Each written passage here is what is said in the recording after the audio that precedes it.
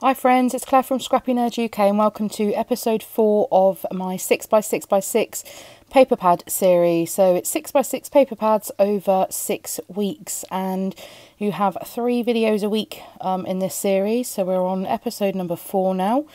If you haven't watched any of the others so far, then there is a playlist with them all included. So do just head over to my channel and have a look for the 6x6x6 playlist and they'll all be there. So I'm working with the Dear Lizzie Stay Colourful collection for this one, and you can see here that I'm already running pretty low in this paper pad. I'm not too sure how many sheets you get. You get 36 papers in this, but I've used quite a few already. So and I have other videos coming up in the series. So all those paper scraps you just saw, there are some videos as to how you can use those on your layouts. So I'm just trimming off the perforated edge of each of the 6x6 papers, and the whole idea of this is I'm going to sort of deconstruct and reconstruct the squares into triangles and create a diagonal pattern across the page. So I'm just cutting these papers into half diagonally and then half again. I was going to use this mermaid paper, but knowing that I want triangles, I wasn't too sure whether the pattern was going to be correct or not. I don't think it would have been, so I decided to go without. And yeah, I just used that green paper, the black and white, the blue one, and this marble pattern. So the whole idea of this is to create a diagonal pattern. So the left bottom half of the page is where my design is going to be. So I'm just laying out my triangles and making sure that I've got no two of the same pattern next to each other. And I've decided to rearrange and then just stuck them all down. Now, they didn't all quite fit properly, and I think it's because I think the paper pad might be slightly wider than a 6-inch, potentially. So I made it fit anyway. And doing my usual trick here, just backing my photograph on some plain white card. And you'll have to watch on how many times in this video I have something blow across my desk, because it's pretty hot here today and I've had to have the fan going.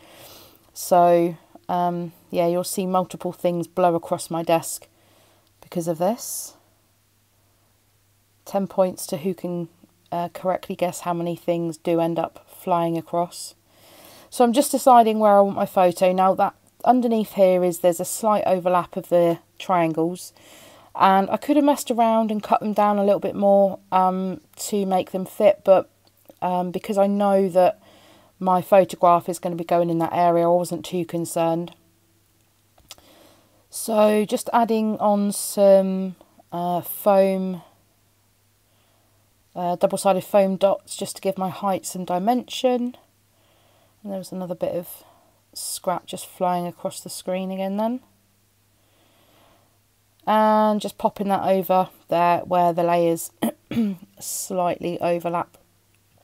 And just trimming off the edge of that little pokey out bit. So onto my embellishments. So I looked at this chipboard sticker first of all, and I was going to pop it there, but I do ultimately decide that that's roughly where I want my title to be.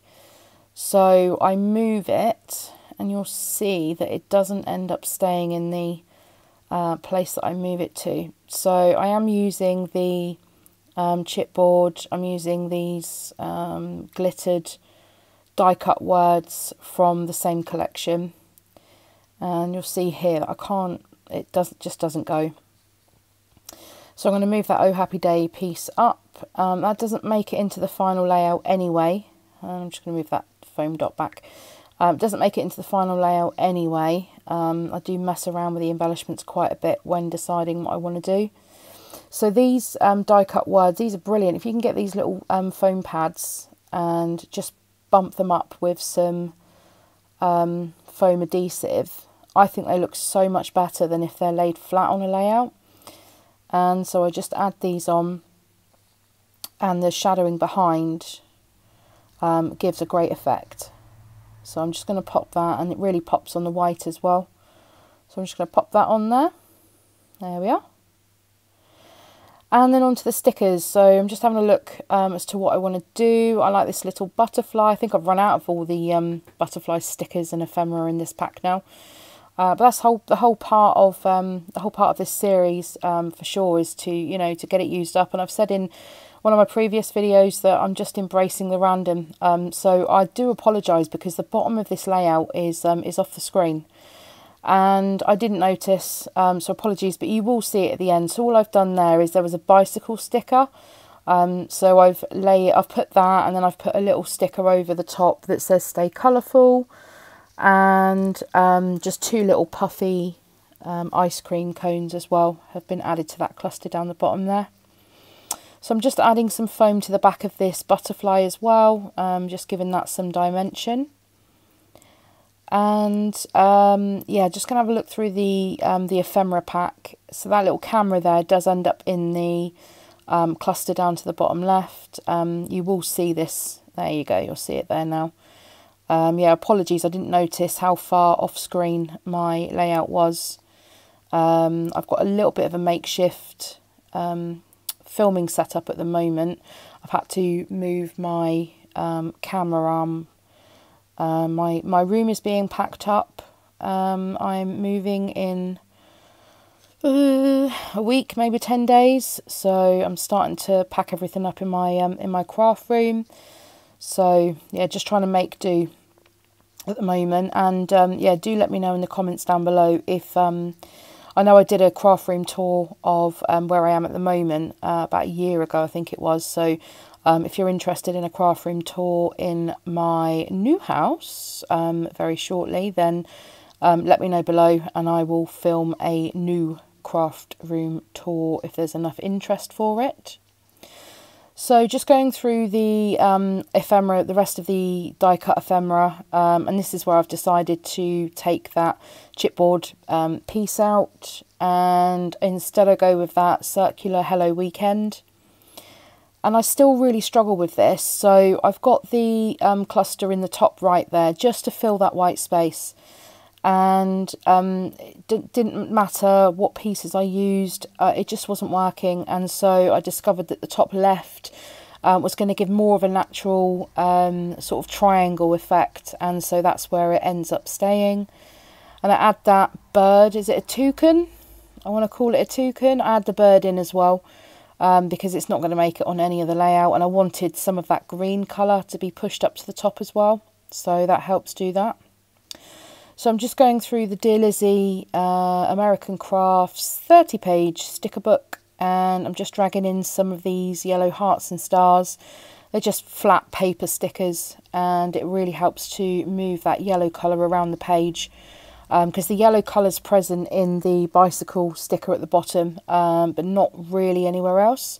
So that helps to put a pop of yellow in each of the other clusters as well.